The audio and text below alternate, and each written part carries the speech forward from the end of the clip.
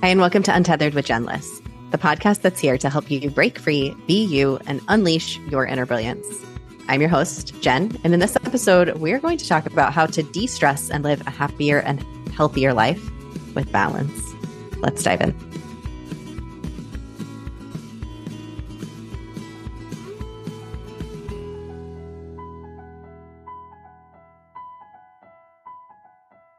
Hey there, Unicorn. It's Jen. Welcome back to the podcast. Today, we have an amazing guest, Dr. Cindy Tsai. Dr. Cindy is an award-winning board-certified physician, TEDx speaker, best-selling author, and chief wellness officer. She is also the founder of Yes and More, a personal growth and wellness company. The work that she does empowers leaders and organizations to thrive and say yes to themselves through a more compassionate approach to incorporating mindfulness and other mind-body spirit wellness modalities. What I love so much and why I invited Dr. Cindy to come on and talk is that she really blends the Western and the Eastern, the medicinal, the traditional, what we consider in the Western world, traditional medicinal and the ancient medicinal. She looks at all of it and tells people choose what works for you while inviting compassion for yourself. And so I think she brings a very unique thought process, a unique approach. She herself had a medical thing happen to her that completely shifted her own perspective about the way that she looks at this and the way that she treats patients and her clients and the way that she approaches her work. So I think you're really going to get a lot out of this conversation. Another thing that she does really well in this talk is to speak about the mind-body connection and what that means. Your mind is talking to your body is talking to your mind. She brings some nuance to that conversation that through her medical lens, I think is really supportive to help us really understand what is happening here within our nervous system, within our body, with these thoughts and beliefs that we have. And I know that so many of you, especially if you've been with this podcast for a while, you've been thinking about these things. So adding a little bit of nuance to it today is Dr. Cindy Tsai. Welcome to the podcast, Dr. Cindy. Hi. Thanks for having me. It's good to be here. Yeah, so thrilled to have you and your expertise on the podcast to come and share all of the things that you've learned on your journey. So, most of the people listening to this podcast, we're interested in holistic approaches. Like we've got that vision for ourselves, or we've started to see, but we don't always know how. How do I live my best life? How do I live well? How do I achieve the things that I want to achieve and feel good and feel great and, get to 90, 100 years old? Like I want to live this really long, amazing, spectacular life. That's us. And I'm curious, is that you too? Absolutely. I would say ever since I was young, I was very health conscious. And I grew up with medicine. My dad was a surgeon. So I really got to see a lot of healthcare and what sick looked like and what it meant. And so it really solidified my passions and interest in healthcare and well-being. And so I was set on becoming a physician from a young age, and that was my path, definitely. Yeah. At what point did you did you have a shift in your thoughts, or have you always had more of this holistic approach? You have a TED Talk that I suggest everybody go listen to, and we'll link to it in the show notes, where you talk about your holistic approach that you have, that you see through health. Was it always that way? Did you grow up thinking of it that way? Yeah, that's a great question. So I grew up in Taiwan and I went to an American school. And so I'm grateful to have had exposure to different cultures, beliefs, practices, things like that. But interestingly, when I was growing up, I was actually very much focused on Western medical care and treatment and thinking that was, the path and the way. Even though technically in Asia, there are so many other modalities, holistic practices that can be very helpful. But that was how I grew up. And I went straight through all of my medical training. And I had my own story with burnout. And that's what I talked about in my TEDx talk when I woke up one day not being able to see. And that was terrifying for me. I was already a physician, I was in residency training, and I remember just feeling completely at a loss and being this medical mystery, the frustrations, the helplessness, being on the other side as a patient. Yeah. I cannot imagine how terrifying that would be to wake up and you're young at that point. I mean, you're young now. So, I was still in my 20s, yeah. And so it was just like the whole room was dark, blurry, like something was covering my eyes. I remember going to see the doctors and them not having any answers for me. And because my labs looked fine, but I wasn't fine, right? My prescription increased threefold overnight. And so for me, it really got me thinking about what does health actually mean and look like. I was always, from my perspective, taking care of myself, being health conscious, not eating terribly and had decent lifestyle habits, yet this still happened. And after a while, other symptoms came up, and I was diagnosed with a rare autoimmune condition impacting my eyes that could have led to full blindness. And so for me at that point, I had to pause and recognize, well, in terms of actual, like, what I actually in the moment did, the actions was, of course, I started on treatment, like the serious medications, steroids, immunosuppressants, and all of that. But I also paused to really reflect and think about what was the cause of all of this. And with autoimmune conditions, we know that it's because there's significant inflammation in your body. And a big part of that equation for me, in terms of the inflammation, was stress. A lot of chronic stress had built up and really resulted in this ongoing inflammation that led to the unfolding of this health crisis for me. And so I really had to pause and think about, okay, well, what is going on? I mean, at the time I was in residency training, I was working nights. And then during the daytime, instead of sleeping and resting, being this overachiever that I am, I would be raising my hand, volunteering, doing research, doing all the things, drinking caffeine to stay awake, right? So I could get things done. But then at night, be so wired that I wouldn't be able to rest and sleep. And because I would just have this busy mind, keep thinking about all the things I didn't do, I should do, I need to do, and all of that. And so, of course, all of that caught up with me when I got sick. And I was really, really motivated and determined to heal because I didn't want to have to be on medications for the rest of my life if I could help it. And that's what really drew me to holistic practices, from integrative medicine, functional medicine, really looking at the root cause of things, looking at the whole picture. I found and embraced mindfulness, coaching, energy healing, a lot of these other mind-body modalities, complementary alternative treatments, techniques. And thankfully, with everything together, I was able to heal my eyes. That's amazing. I was going to say, you can see me today, right?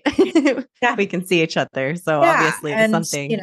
I was able to get off all the medications. And so for me, I think in that experience, it really helped me see the importance of taking a holistic approach to well-being, and that it's not just your body, it's not just your mind, it's your mind, your body, your spirit. It's looking at the whole picture.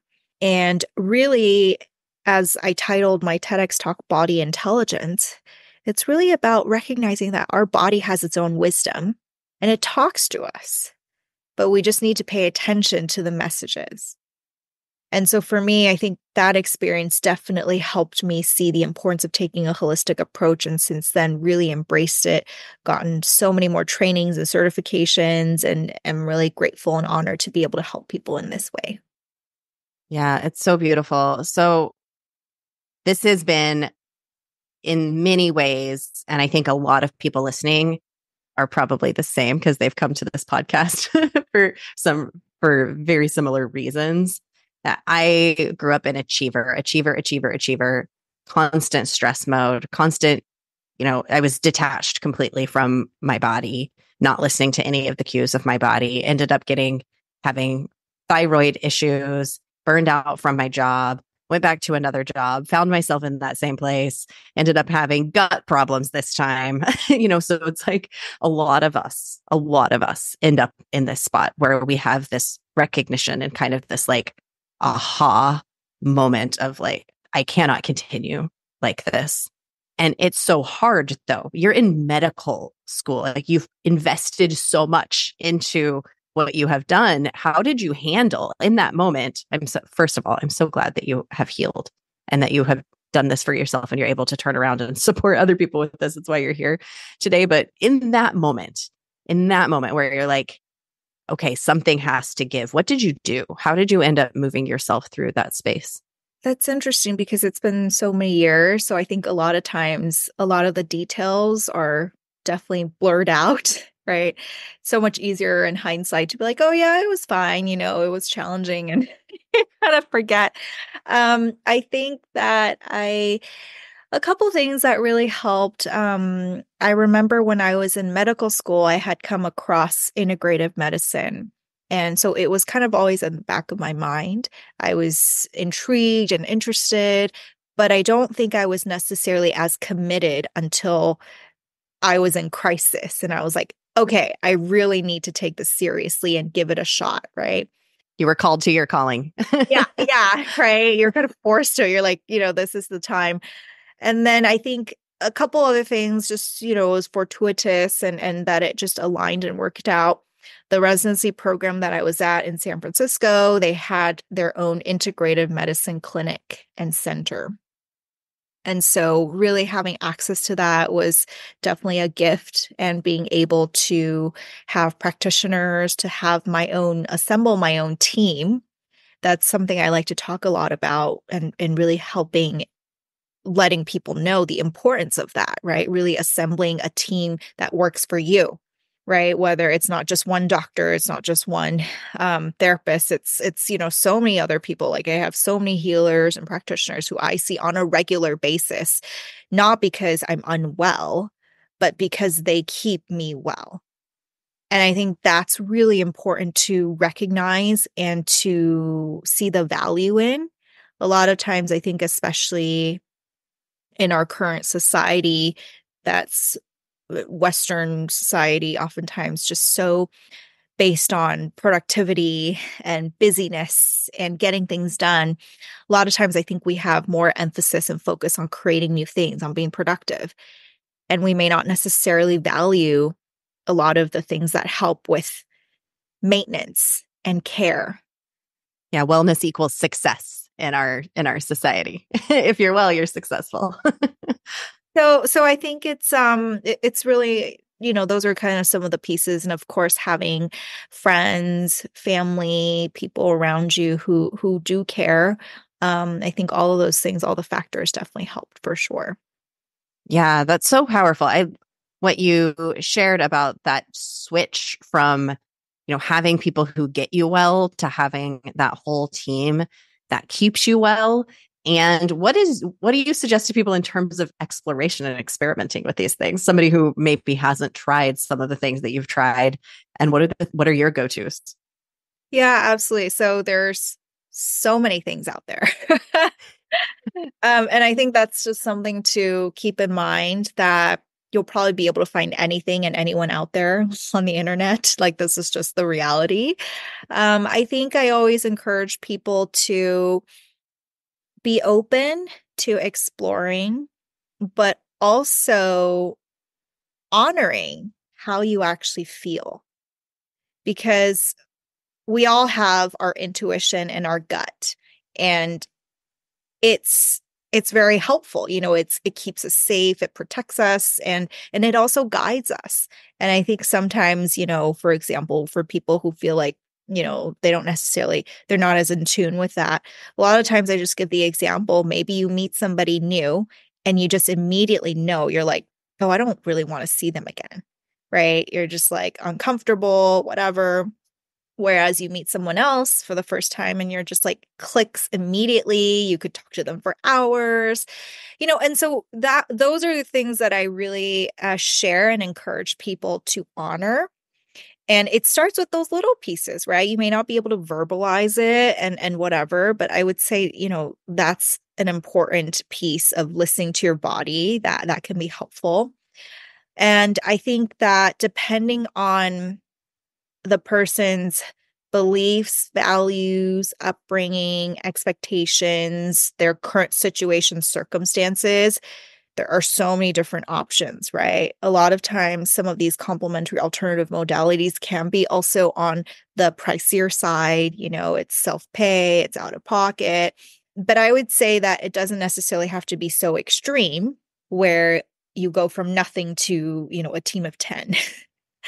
Right. It's like, let's do the baby steps. Let's start with one thing. And also, I think when you have one thing, you're better able to assess if it works for you, right? If you put in too many things in the mix, if you're doing breath work, if you're doing Reiki, if you're doing sound healing, if you're doing all of this acupuncture and like all at once, and you have never done any of it, it can be overwhelming, even though it could also be very therapeutic.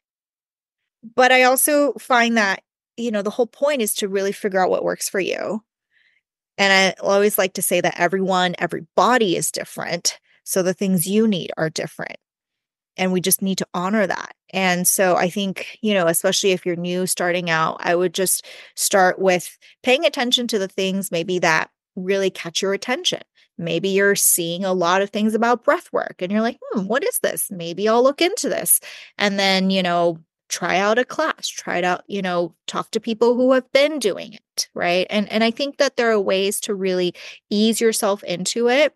And I do think that, of course, the people you meet, all of your experiences, that all contributes to if it works well for you or not. And so I think being intentional about that process is helpful too. Yeah, it sounds like you're saying listen to your body and begin to trust yourself, which is a huge part of the journey for a lot of us who never learned how to do that and have always looked to people to tell us what to do for ourselves. Have you had any experience there in terms of being a doctor and some of your interactions with people? What is your approach in terms of seeing other people as the health expert? And how do you help people to become their best health advocate? Yeah, for sure. And I can share a lot of this because I went through it myself, right? It's not like I knew from a young age how to speak up for myself and what works and what doesn't work for me. And so I always like to put that out there because I think we're all on this journey of life to learn, to grow, to experience, and we each have our own lessons to learn. And I think when I think about patients and clients and this whole experience, I think a big part is being able to feel safe to express yourself. And I know that especially sometimes women, when you go into healthcare settings, sometimes maybe you don't feel as supported, as seen, as heard, and that can be really challenging.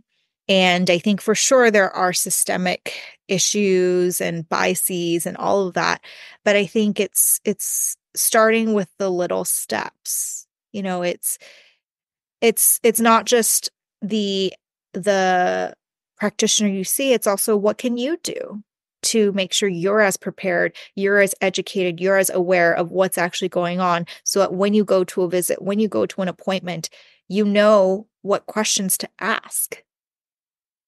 Yeah. Oh, these are the potential side effects, like just so you have a more informed and educated discussion. And that brings a lot of empowerment for sure, right? I think the problem is a lot of times we may not have the education, like the awareness of, the information, that's probably a better word, about, like whatever is going on. And then it can be very scary, right? To be in this place of uncertainty. And then a lot of times I think we feel stuck because we're like, oh my gosh, I don't have answers. This is a problem. I'm stuck. And so I always encourage people to be proactive about your health and well-being. Right. And I think sometimes, yes, this takes commitment, this takes work, but it's so worth it. Right. If the people around you have never tried something, if everybody around you, if maybe in your family, you've had many family members who have had cancer. And so in your mind, there's this bias and there's this concern that you're like, oh my gosh, I'm next, right? I'm going to get cancer. And if all you do is talk to other family members who see this same environment, I mean, it makes sense why you're always thinking about cancer, right? Whereas if you're able to jump out of that, right, and be open to other communities and people and recognizing like, oh, just because other people have cancer doesn't mean you have to have cancer, right? There's so much more science and data about the importance of our lifestyle, our environment. That's what the study of epigenetics is about, where it's basically how your genes are not, the end all be all, right? Just because you have a gene, it may increase your likelihood, but depending on how you're actually living and, taking care of yourself, that actually impacts whether or not the gene gets activated and whether or not things happen and unfold. So I think I would say it really encouraged people to take a more active, proactive approach and recognizing that they do have power, they do have choice. And it might feel foreign in the beginning. And it's just like learning something new, right? When you think learning a new language and, you don't go from like not speaking French to suddenly being fluent, right? You make mistakes, you don't get the accent right, you mess up, you're embarrassed. Like that's part of the process. And so I just encourage people to be open to that. What you shared about epigenetics, we're going to come back to that in just a second. I myself have fallen into the bucket, as many people have, of kind of blaming the doctor for things, well, they didn't tell me this or they didn't tell me that. And that might not be every listener, but I know from my own experience that that's something that I've fallen into. So this idea of being proactive and asking questions, that appeals to me because I can see how being more prepared and being more empowered in my conversations with my medical practitioners or holistic practitioners or whoever it is, how do we know the right questions to ask? Or do you have a couple of questions that you think when a client comes in or a patient comes in, I love when they ask this question? Or what are some of the questions you would recommend people ask? There probably are questions that I feel like, depending on what's going Depends on the person. Can be variable. I think what comes to mind is, I know one question that I ask patients and clients that I find helpful for both parties is, what are you most worried about? And I think when the patient and client is able to actually pause and ask yourself that and sit with your answer, I think that could be really empowering. A lot of times we're not even aware of this fear, right? But it's just in the back of our heads, it's in our subconscious. And I find that it can be really, really heavy, just weighing on us, and we might just give like surface answers when the reality is what we're really worried about is, death. It's like losing, not being able to see your kids grow up. It's all of these things. And I think that even though it can be really painful and challenging and scary to actually see what your answer is and your deepest fears, it's also tremendously empowering because you actually, in that moment of awareness, you're able to consciously choose and to see, is this something that makes logical sense, right? Because a lot of times they're based in survival instincts. They're not necessarily even, the likelihood is very, very, very, very low, right? And it's almost like the moment you see it, you're shining this light on this and you're like, oh, okay, maybe it's not that bad. right? So I think there's just a lot of power in awareness of looking at your deepest fears and worries and concerns. And I think That's such a great question. being able to bring that up to a practitioner and having a conversation around that, I think is oftentimes very therapeutic and healing in and of itself. Yeah, that could open the doors to so much. I can imagine sitting down with my practitioner and saying, the thing that I'm most worried about is, and having that conversation. So I suggest that to everyone, not only because it can help you see that you might have some ridiculous worry, and actually voicing it out loud and naming something out loud that you're like, wait a second, why am I so worried about this? That could lead you down a very healing rabbit hole. It also could open the door to a very honest conversation. Thank you for that. That's a really powerful question. I heard you say something in one of your talks or somewhere along the way. You use this phrase that people limit themselves by disease. And I heard you mention epigenetics. Could you share a little bit about what you mean by that concept, that we could be limiting ourselves by disease? Yeah, thank you for bringing that up. So, for me as a physician, I was practicing as a primary care physician for years. And so I see a lot of patients who range from healthy to very sick. And I think a lot of times when we get a diagnosis, depending on the person, but a lot of times there tends to be an attachment to this diagnosis and it becomes a part of your identity, especially when it's a chronic disease. And the reason I say it can be limiting is because I do think that lifestyle can play a huge role in your overall well-being. And a lot of the chronic diseases that we have today are very much lifestyle related. And so I think a lot of times when we give a diagnosis like high blood pressure, like diabetes, and people just take it and integrate it into their identity and feel like, okay, this is the reality for the rest of my life. Like you could have done with your eyes. I have this chronic eye condition. Yeah, yeah. And it's like, I'm just going to be on these blood pressure pills. I'm just going to be on insulin. Like, that's just like the reality, like whatever it is. Of course, I'm not saying you don't take medication, right? But I'm just saying that there's this whole other opportunity where you can take care of yourself, where you can be proactive, where you can, for example, for people who have high blood pressure, a lot of times just by changing your diet and lifestyle, losing weight, right? Cutting out salt, all of those things make a huge difference and lower your blood pressure by many points. And then you wouldn't even have to be on medication. And so I think it's just important for people to be aware of how they are maybe associating with some of the diagnoses that they're receiving and just to see, are they, again, I think it's just comes back to a place of, are you in an empowered place where you're feeling like, okay, this is where I'm at right now. Am I able to change it and affect how this trajectory goes? If so, what are the steps? And let me take the steps and make that happen, right?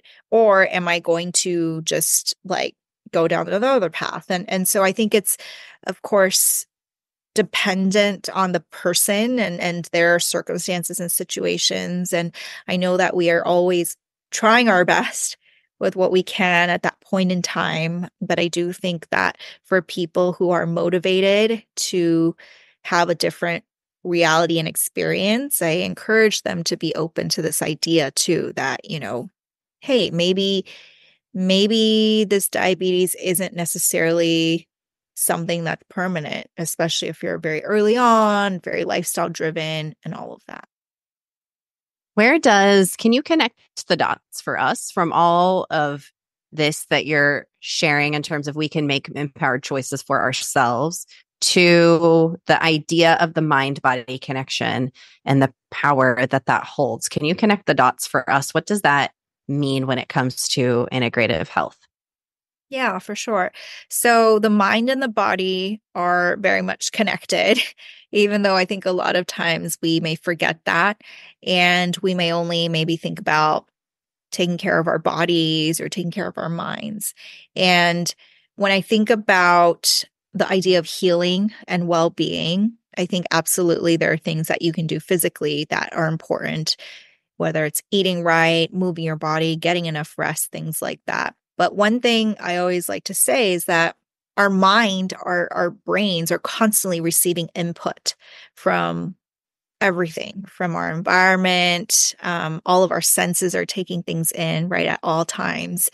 And it's filtering. The brain is filtering to see if there's any potential signs of danger, right? Because if there's potential danger, then it's going to need to activate the sympathetic fight or flight system. Which basically activates various systems, body organs in our body to help prepare us, right? Like our heart rate goes up, our hands get sweaty, our breath gets shallow, all the things. And then, we experience these sensations in our body. So that's kind of that connection between the mind and the body.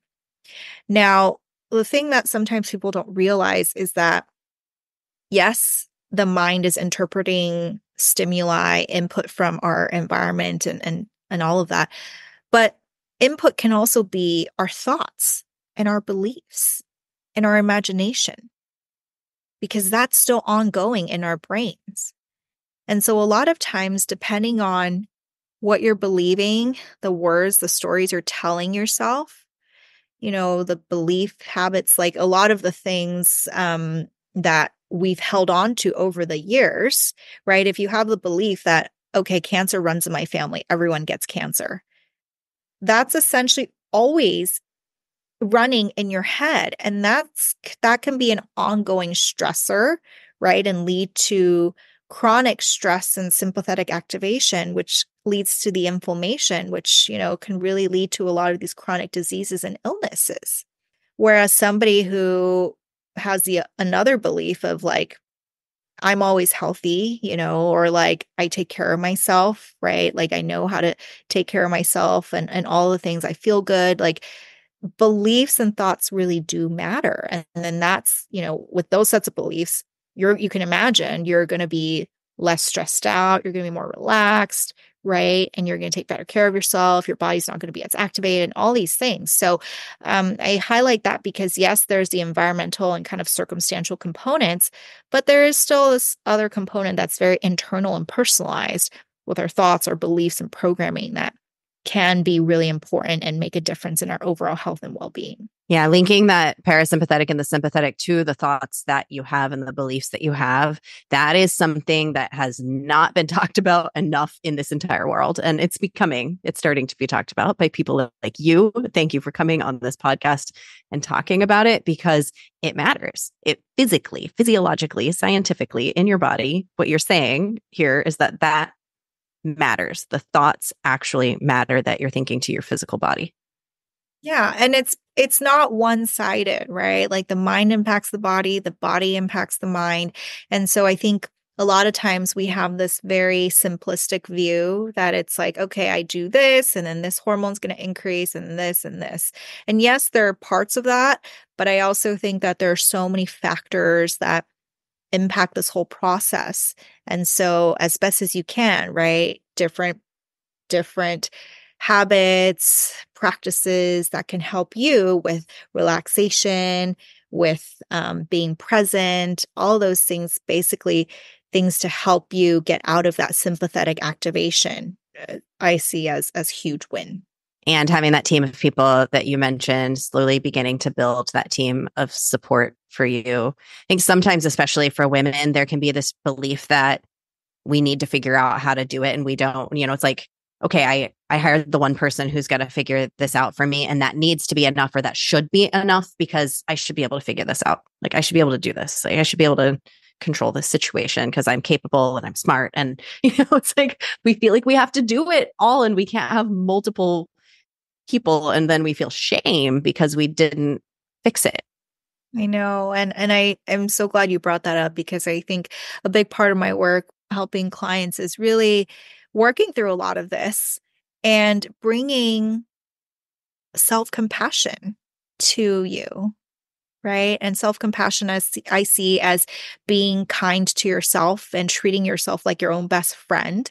And I know for me, as I call myself a recovering perfectionist and having, type A tendencies and all of that, it's like I'm always so hard on myself. ongoing. And a lot of times I find that, when I make mistakes, when things don't work out, then I go into this shame spiral, right? And it's like negative and it's like so unproductive, right? But then I like get stuck in it. And so for me, I know that self-compassion, practicing that has really helped me so much in being able to move forward and to continue to grow and learn and to be able to really move forward. And so I think that's something that I wish all women, everyone, but women especially, could really embrace. And it's interesting. I see that as I've really embraced that, my compassion for others has also increased significantly.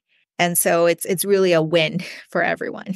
Yeah, just like with anything, the more you experience it yourself, the more you can see it and hold it and create it for other people in the world. I almost come out of the chair when you talk about compassion, because it's my belief that compassion will heal the world. And I had none for myself until not so long ago. It's like, compassion, what does that word mean? I didn't even know what that felt like. So more of it is so healing. Thank you for sharing that, and thank you for being here. Is there anything that we haven't shared that you're like, I just want more people to know this?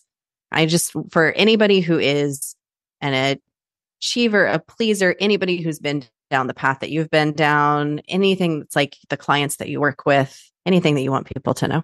Yeah, I think a few things come up. I think first off, definitely reiterating the self-compassion piece, to be kind to yourself. I think that's really important. And then I think the other thing that comes up is really giving yourself permission. And by that, I mean, a lot of times I think we have certain idea of how we want our lives to look, maybe expectations and beliefs and when our reality doesn't match up to that, that can also cause tremendous stress and shame and all of those emotions. And so I would really encourage people to give yourself permission to be you and to honor where you're at. And knowing that there's no one right way, there's no one perfect way, there's just the way you make it, right? There's only your way. And I think that and this takes courage. It really does. But when you're able to do that, what happens is you actually give others permission to be themselves.